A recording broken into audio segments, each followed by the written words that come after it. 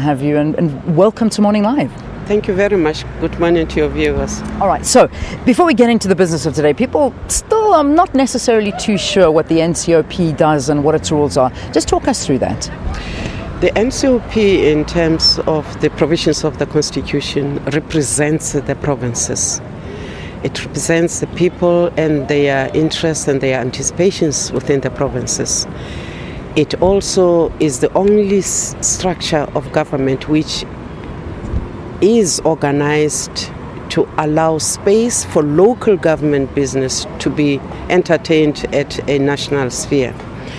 In other words, we are actually placed to play the intergovernmental role within government, because all three spheres of government are finding expression in the NCOP.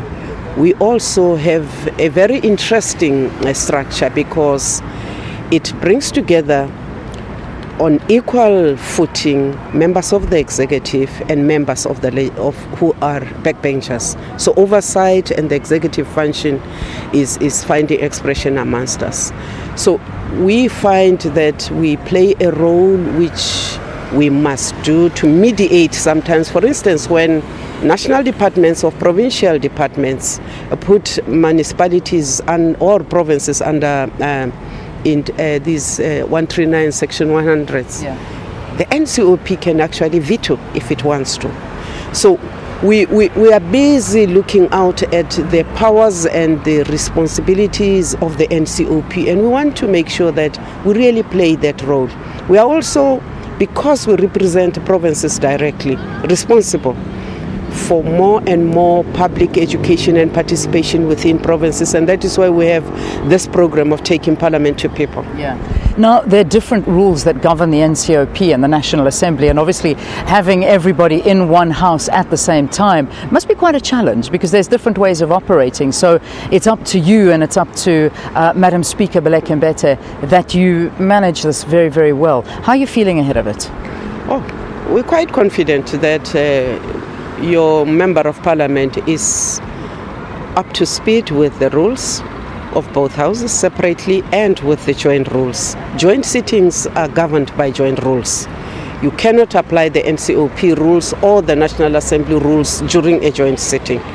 The joint sittings are very clear. For instance, today is the National State of the Nation's address by the President, which is called in terms of Section 7. It means that we've got only one item on the agenda, that the presiding officers, both of them, will call the President to come to give, close, go.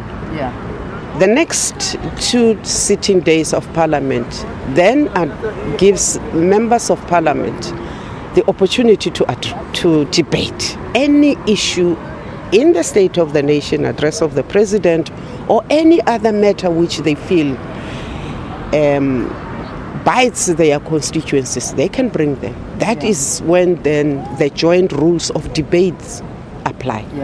If somebody interrupts today, whoever it may be, what is the procedure? What then happens? We are not anticipating any disruptions. We will then, if anything happens, we will then just confine ourselves to the rules of the joint sitting. And whatever happens will be dealt with accordingly. But as I say, we are wishing, we are hoping, we are waiting for a very smooth SONA today.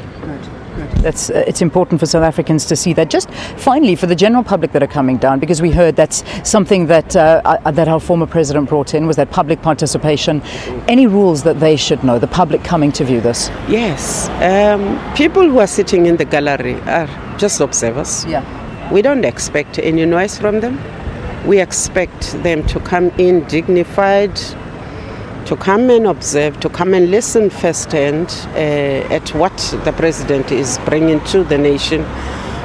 We don't expect them to clap their hands. We don't expect them to join in the singings or whatever's. We expect them, I think the closer word is bazole. They must relax, they must enjoy the day. Because also amongst them, we always have a big contingent of diplomats, almost 700 people, sitting in all the venues, either the gallery and the other spaces around Parliament coming to do. So it is not just South Africans.